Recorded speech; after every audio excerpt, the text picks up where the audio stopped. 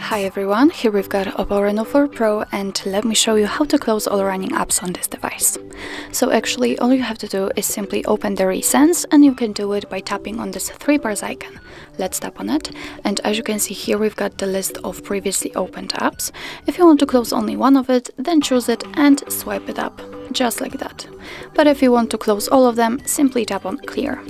As you can see, we just got back to our home screen. Let's enter the Recents to check.